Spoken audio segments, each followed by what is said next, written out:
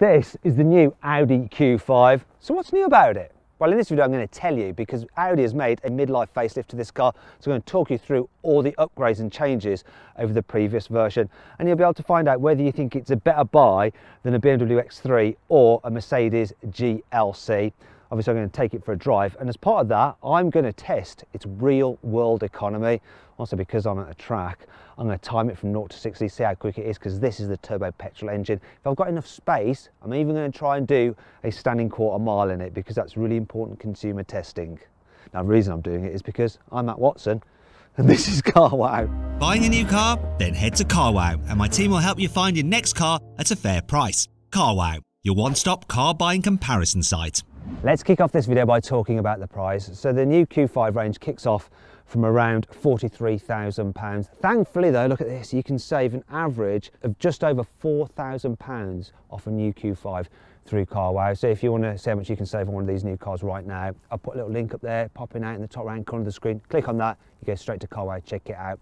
Alternatively, if you want to do that at a later date or after this video, you can simply Google "Help Me Carwow" and me and my team will help you choose the right car for you and get it for a fair price from one of our trusted dealers. Let's talk about the design changes Audi has made to the Q5. Now, it's always been a stylish looking SUV, but they've tried to make it even more desirable by giving it some new tail light designs, the LED. Though on 4Sprung, the top of the range car, you actually get OLED tail lights like on your mobile phone. There's also this big strip running across the back of the car. On normal cars, it's silver, but on 4Sprung or this edition 1, you get it in black. There's also some new bumper designs as well here at the rear, though I'm not so sure about this. I need to just nip into the woods to get something to just check.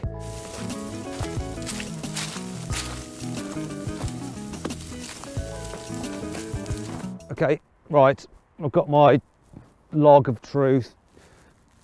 Yeah, huge, yet fake exhaust. I mean, what on earth, Audi? It's terrible. Now I've got really dirty hands. Great.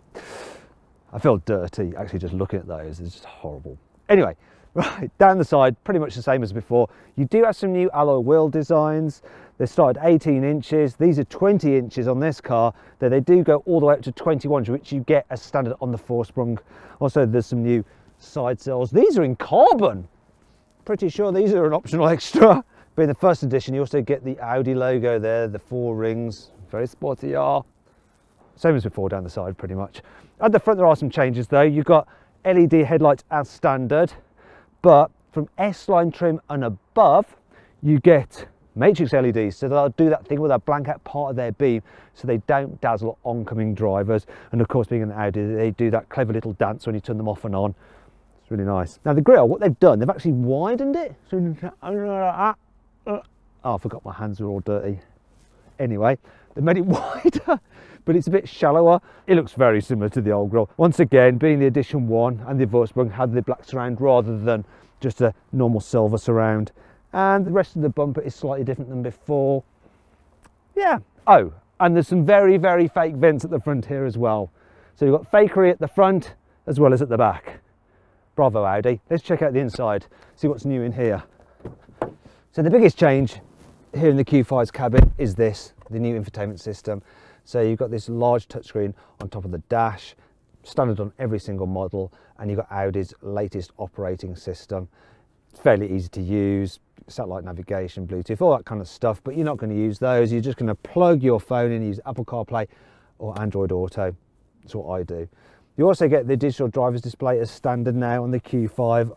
Love this system, it's really clear, easy to use. You can just cycle through different menus, get lots of different information, and you can change the view of it as well to go full widescreen on your satellite navigation.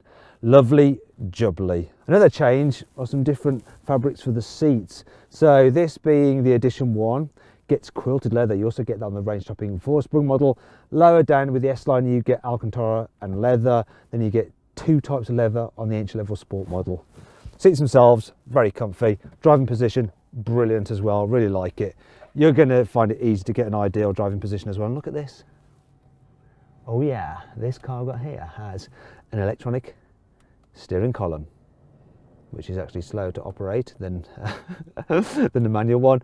but it does feel premium, and the rest of the cabin feels premium. So build quality is very good in here. Everything feels solid. Most of the materials are very, very nice. I do like it quite a lot. There is one thing that's a bit odd though. In the old car, you used to have a swivel wheel to control the infotainment system, which admittedly is a bit easier to use when you're driving than prodding away at a screen. But because they've removed it, they've now replaced that with a very pointless cubby hole. There's also another pointless cubby hole here next to the USB charging point, the 12-volt socket, because I don't know what you're going to put in there. There's no way you're going to fit a modern mobile phone in there because it's way too small. There's another weird slat there which doesn't fit anything in particular. Can't criticise this though. Look at this, all right?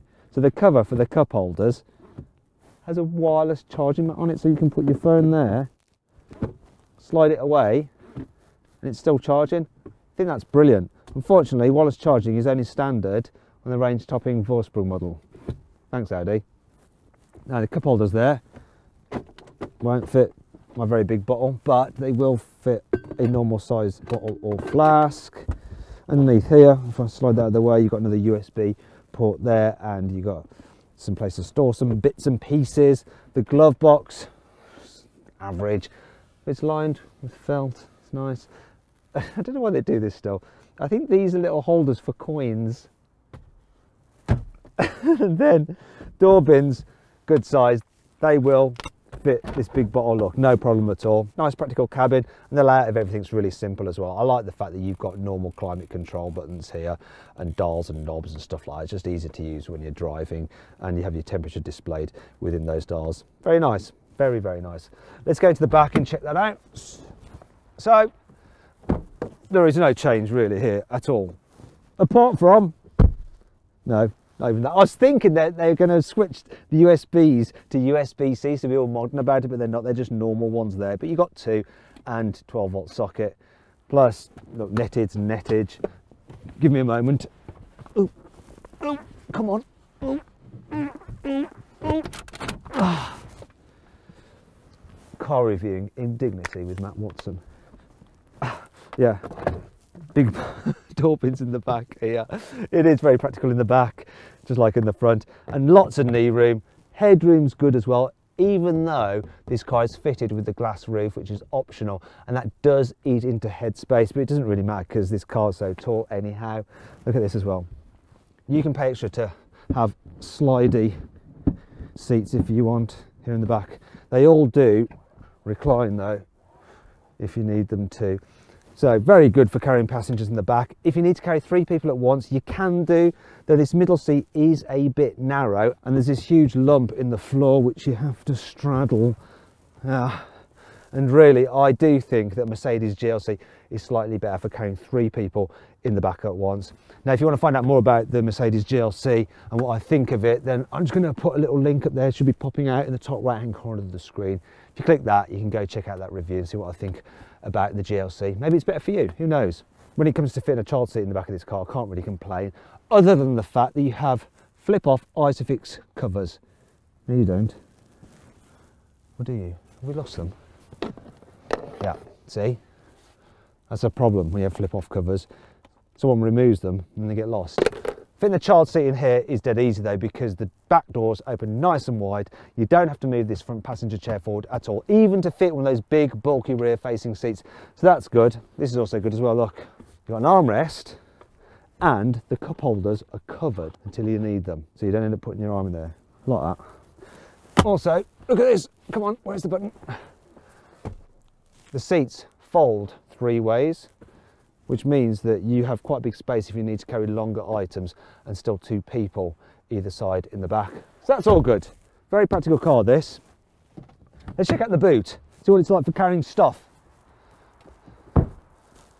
So, come on. Oh yes, we've got an electronic tailgate. Or is that electric? I don't really have a very good grasp of the English language, do I? So let's have a look at this. Come on, do it! I didn't. There we go. Let me remove this actually. Get out of the way. I'm trying to do this while like hovering away from this tailgate, because as you can see it's just covered in grime. It's not because we're lazy and can't be bothered to clean the car. We've just driven it around our track a few times and this has happened. We did clean it. Come on. Okay, so this is annoying. There we go.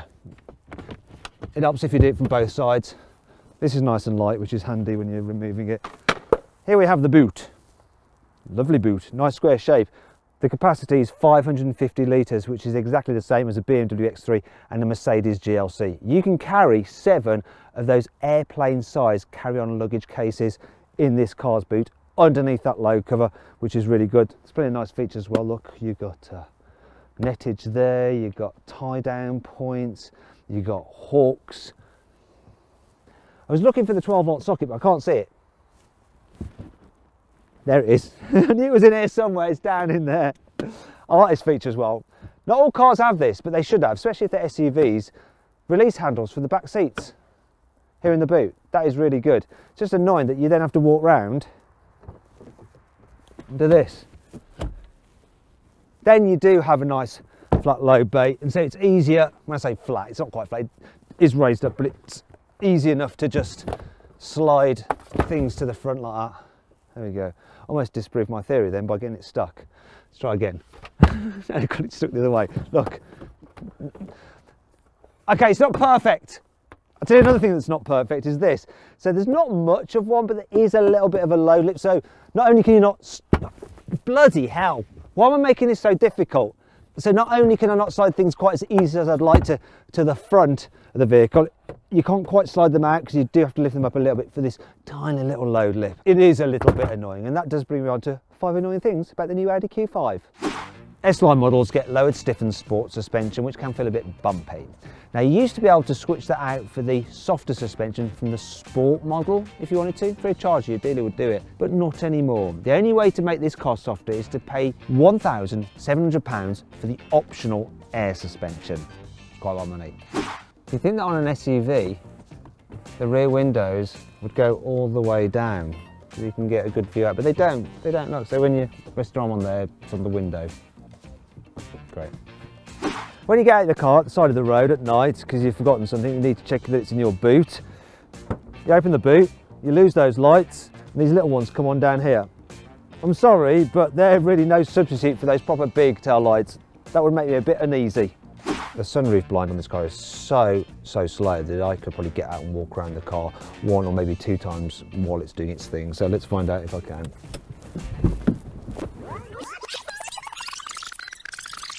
One.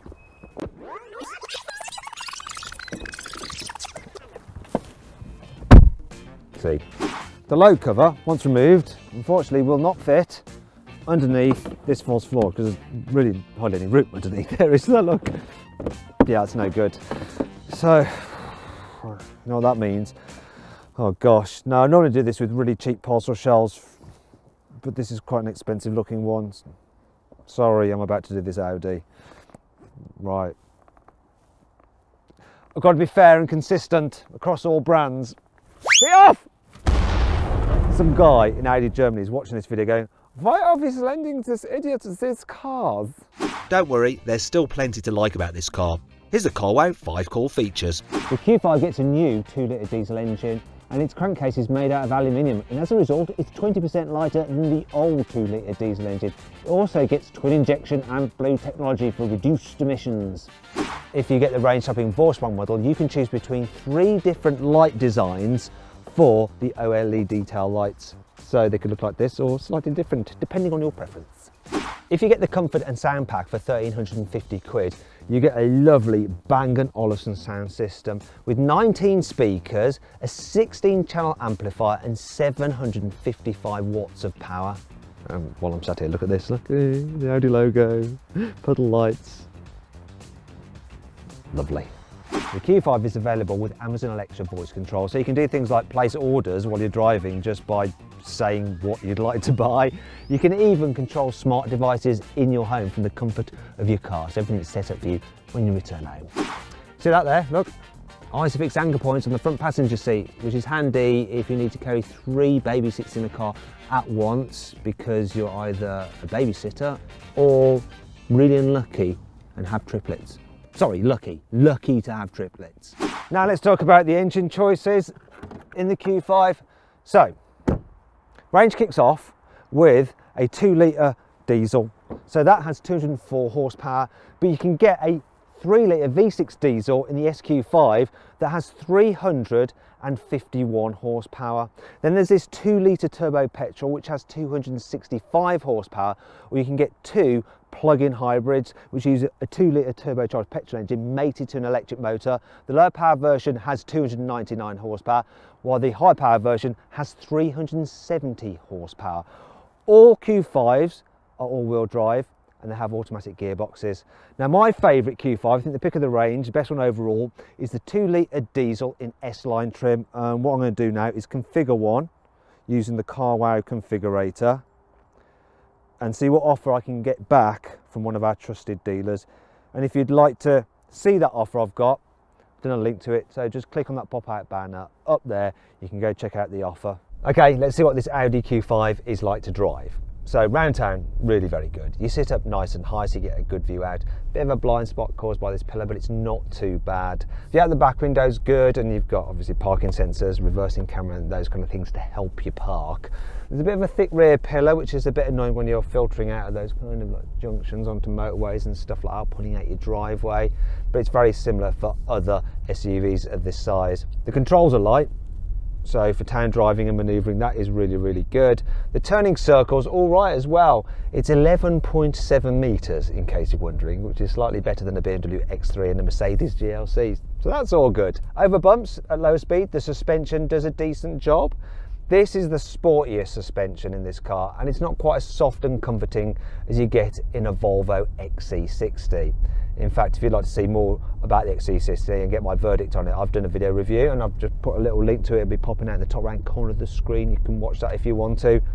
But round town, generally very easy, and the automatic gearbox helps. It's good at shuffling the gears together, and then when you want to pick up speed, it responds pretty well as well. Oh yeah. Now when you get up to motorway speeds, this car is really nice and relaxing to travel in. The seats are great. It's quiet, you don't get much wind noise, you don't get much tyre noise either. It's very, very good. This 2-litre petrol engine is pretty responsive. I'm going to floor it now and see how long it takes me to get to 70. So here we go, floored it. Responds well. 70. No problem at all. And the engine doesn't whine too much either. As for the economy, well, let me just have a quick check. So this one is averaging 32 miles per gallon. If you're going to be doing lots of motorway miles, I would suggest you go with one of the diesels. The diesel engine actually really suits this car. Finally then, if you encounter a twisty road, how does this car perform?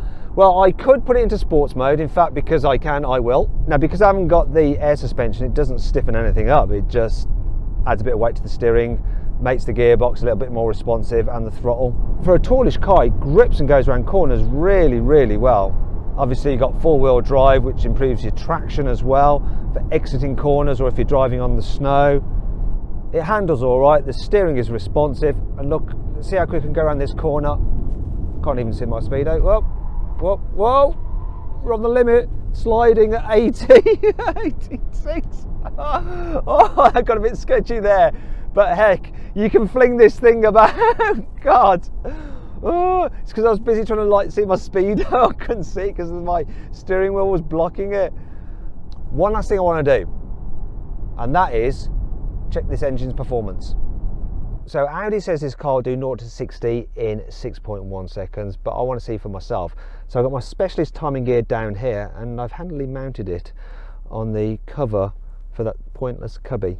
Ideal for the specialist timing. Yeah. Right, I've got the car in sports mode for the gearbox. I've got the stability in sports mode as well. It's got sort of launch control. Look at this, left foot on the brake, floor the throttle, hold the revs, release the brake. Off we go. Ooh, brutal gear change. It's going for it. 0 to 60, 5.56 seconds. What will be the standing quarter mile? Come on, don't run out of road. 14.14 seconds. That's fairly quick, that is. And I'll tell you what's impressive, this engine, it's strong and it always remains quite quiet. It's not bad.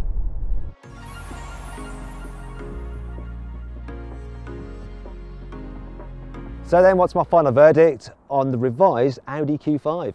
Should you avoid it? Should you consider it? Should you shortlist it? Or should you just go right ahead and buy it? Well, I reckon you should shortlist the Q5. It really is a good all-round family SUV. I hope you'll enjoy the video. If you did, please give it a like. Now, if you click on that window there, you can watch an Audi Q5 drag race, or if you click down there, you can watch the previous generation Q5 go head-to-head with the BMW X3 and a Mercedes GLC in a group test. It's pretty much the same car, so you'll get the idea. And if you click on that box there, you can go to carwow to see how much money you can save on a new car. Alternatively, just Google "Help Me Carwow" and my team or I will help you choose the right car for you and get it for a fair price from one of our trusted dealers.